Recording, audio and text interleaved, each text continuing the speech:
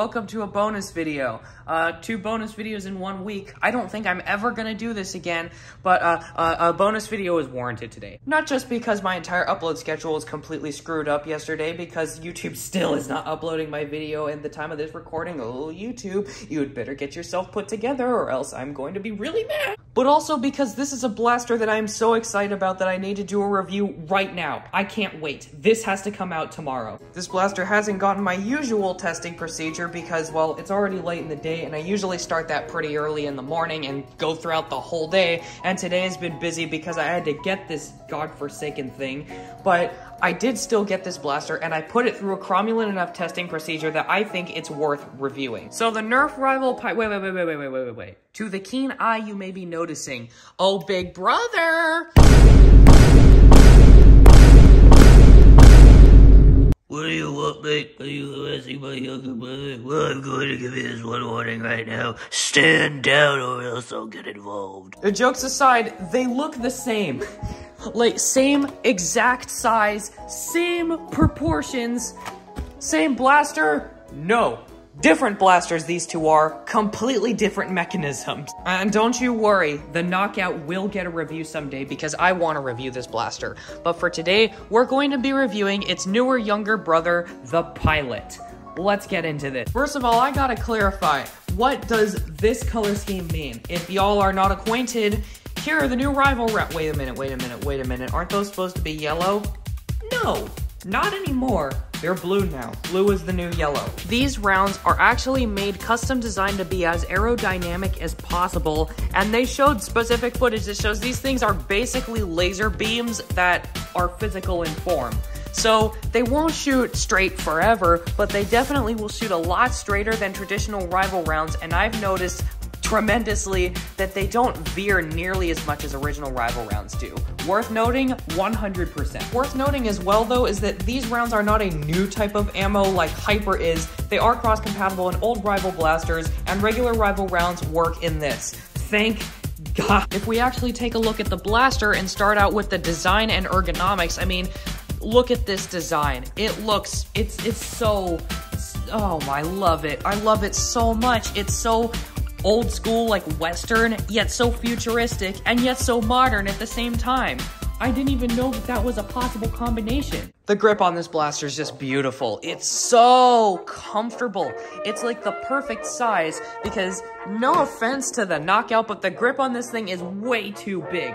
This one is very similarly sized. However, they shaved down the sides of the grip to make them flat so that it's not as much girth on your hand, and it is the perfect size for your hand to fit onto. This thing is so comfortable to hold, as well as the fact that all the internals are right here, so it feels incredibly balanced. This blaster has a T-pole, not very similarly to the Knockout, but this is a case where a T-pole is done very good. Because the T-pole is so big, you can actually get a really nice firm grip on it, and because the grip is already so big and there's so much distance between it and the grip, there is zero chance of the T-pole smacking your hand on the back. Thank you, Hasbro, this is great. We gotta talk about the mechanism because this is the coolest mechanism I've ever seen. So you remember how the Knockout came out and everybody was just like, okay, well that's pretty cool. It's like a breech barrel, you break it open, you put a dirt in there. But you had to do 2 steps in order to load it. 3 steps actually. Open it, put a ball in there, close it, pull this down, and then slap it back into place before you could even shoot one. Oh, no, not this one. Watch this. Prayers answered. Prayers answered more. Prayers answered again. The function of breech breaking this thing is so flawless and done so smoothly and effortlessly. The T-pole is a very smooth, very nice feeling, crisp feel, and the way that it ejects forward and pushes down to just the right position, it opens just enough for you to get the best amount of space in there, and then it clicks down into place with the breech barrel open. Then you load 1 Rival round into the front like an actual breech brake, pull it up, and shove it back into place, and now you're ready to fire. You don't have to deal with any of the extra bells and whistles that you'd have to deal with the Knockout. This thing does it automatically. And just in case you guys aren't already flocking to Walmart trying to get these as fast as possible, there's more. The trigger pull. Very nice. metal spring. They don't have the plastic springs in this. The trigger feels great. It's very smooth and filleted. Even though it's flat on the front, it doesn't really matter because of how big the grip already is. Just the tip of your finger is going to rest on the trigger anyway, so it works really well. It's got iron sights on the top, which is about as simple as you can get, yet it works effectively because, well, it's a Nerf gun. It's not gonna shoot like a laser beam. Oh wait, it almost kinda does. So I'm gonna fire 6 shots with regular Rival rounds and then shoot the 2 included Accu rounds to see if there's any difference of this close of range. I doubt it, but we can see anyways. I'm used to looking for a priming handle. It's hard to prime. It sucks having a broken hand. Come on. Stupid. There, that works.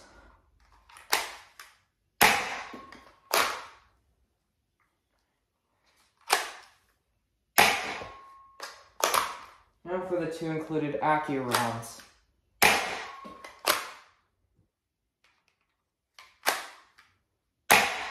They seem to seal a bit better, but that might also just be because they're newer. So,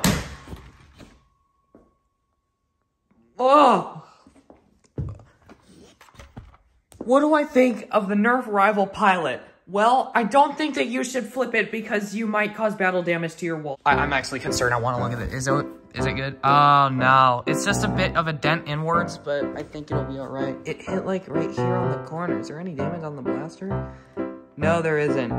Okay, anyways, I think this blaster is a super sick pistol.